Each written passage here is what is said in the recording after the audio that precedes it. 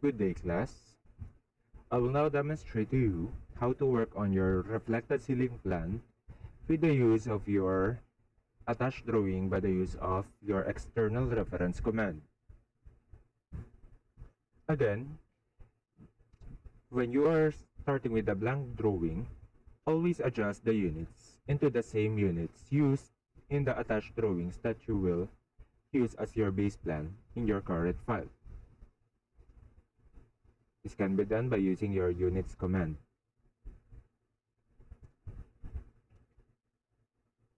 Next is we'll attach our base plan by using the xref command.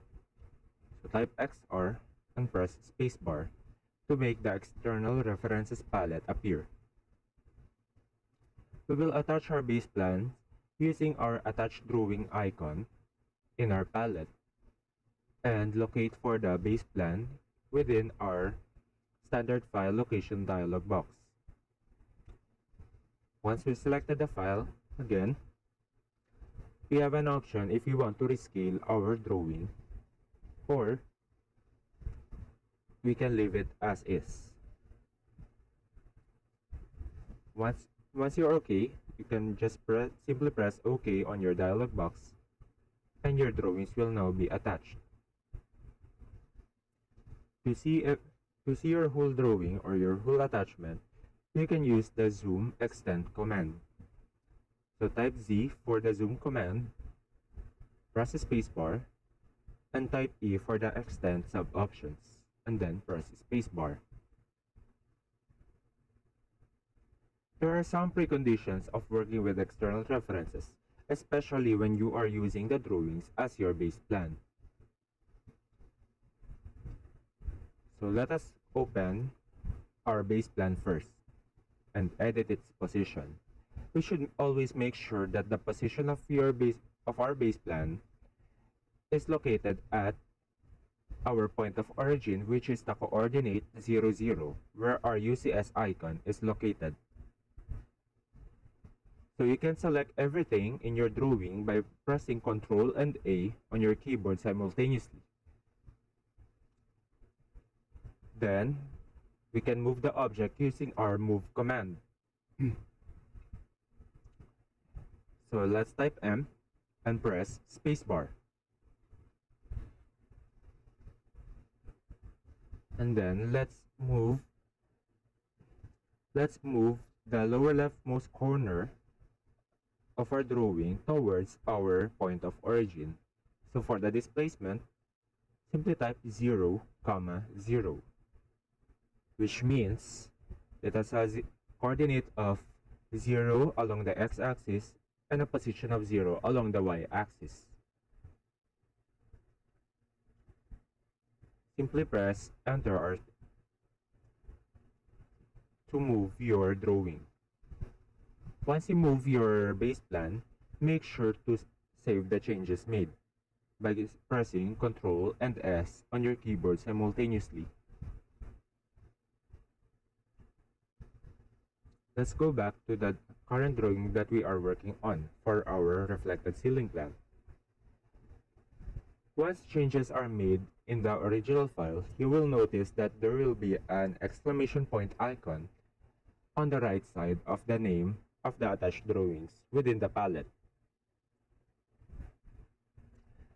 This indicates that the drawing needs to be reloaded since changes are made. So simply right click on the name and choose Reload. You will notice that the position of the drawing is also changed since we made any changes on the original file. If you attach the same drawing in other files, such as your section earlier, you will notice that changes will be made as well.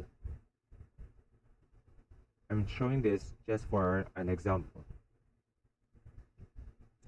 So let's continue on our external reference drawings and working on our reflected ceiling plan. Before we start drawing our ceiling, we should turn or freeze the unnecessary layers within our base plan using the freeze layers command.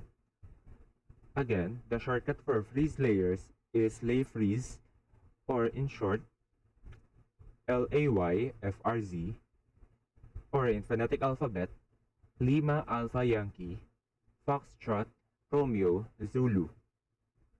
So let's type LAYFRZ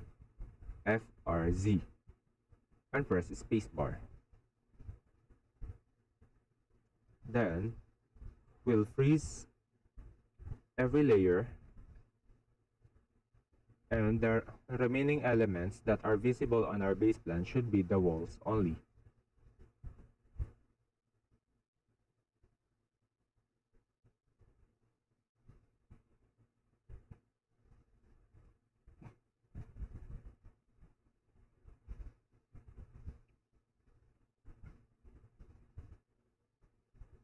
Once you're done,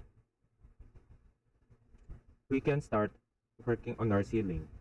But first, we must indicate the lintel of our doors first.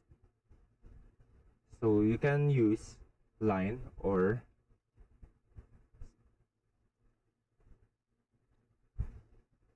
you can simply use your line in drawing the lintel and offset them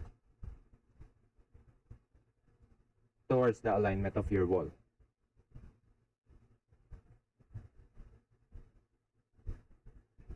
If you set your window sill with the same layer as your window, you can also draw the lintel of your window or the sill of your window manually.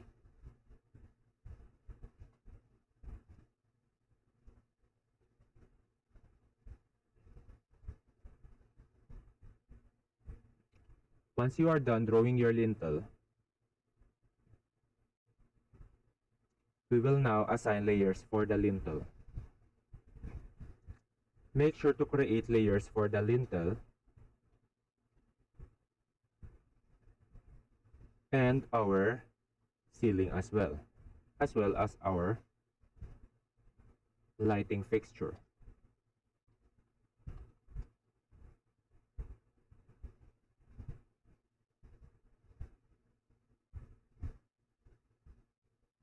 Make sure to set the necessary layers for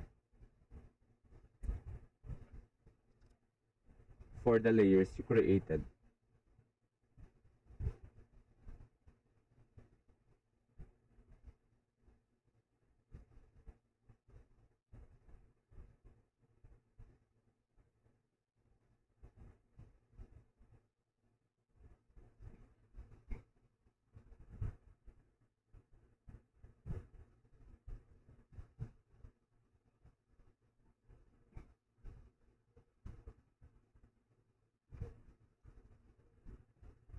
So once you're done, we can assign layers for our lintel.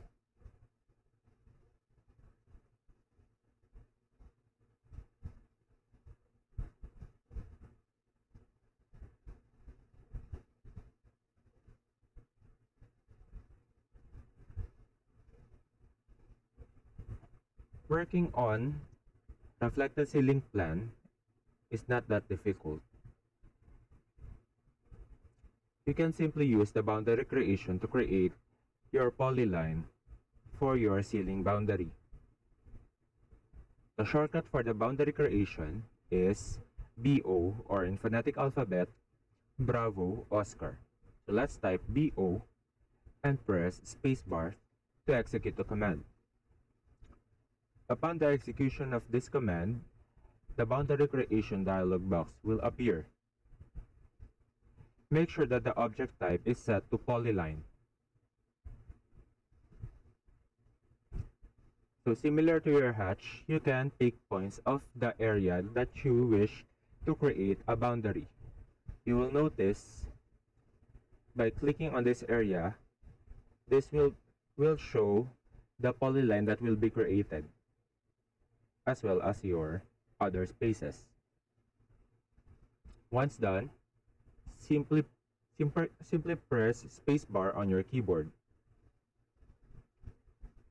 The polylines for your ceiling are now created.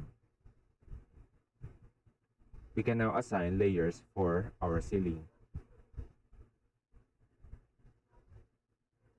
We will now work on our cornices by offsetting using our offset command and offset them by the thickness you prefer or the size of your cornices. It's up to you how wide will be your cornice design.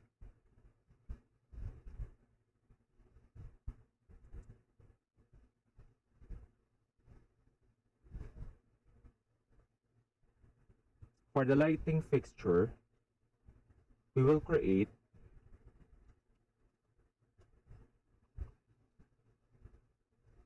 simply create our lighting fixture to indicate the position of our lamps.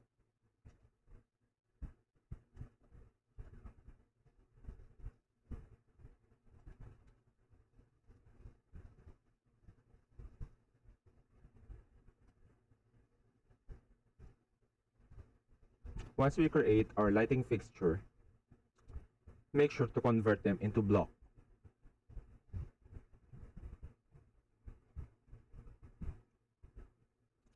And upon the creation of block, make sure to pick your points.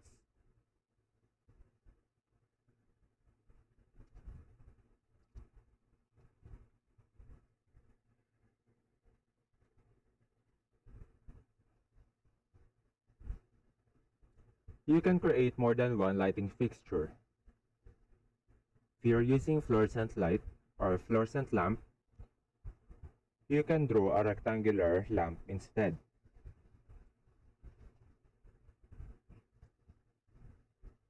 When you're done creating your lighting fixture blocks, we are now required to position our lamps.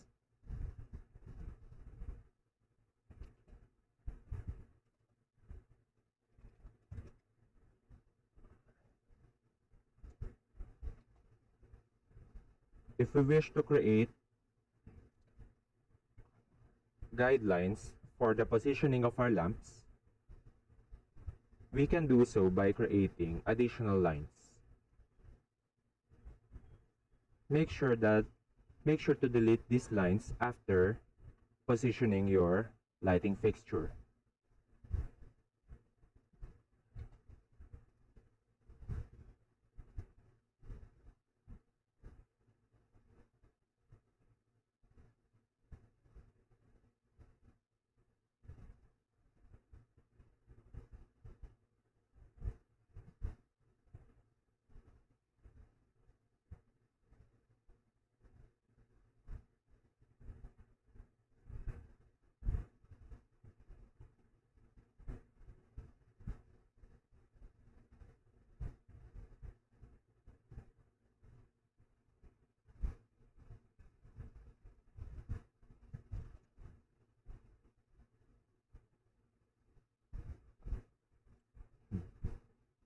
Once you are done, make sure to assign layers for your lighting fixture.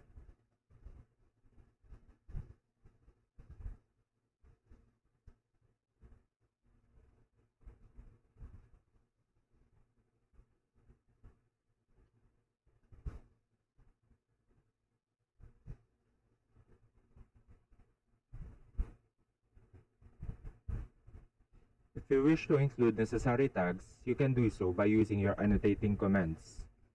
If you want to include your dimensions, you can use your dimension commands. And that's how you do or how you work on your reflected ceiling plan with the use of the external references.